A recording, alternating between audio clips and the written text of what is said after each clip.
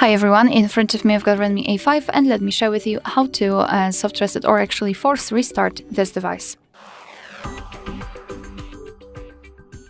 So this operation will be useful if for some reason your device stopped working properly and it does not respond to your touches. You can try to force restart it, and all you have to do is to press the power button long enough until you'll see the black screen and then the developer's logo.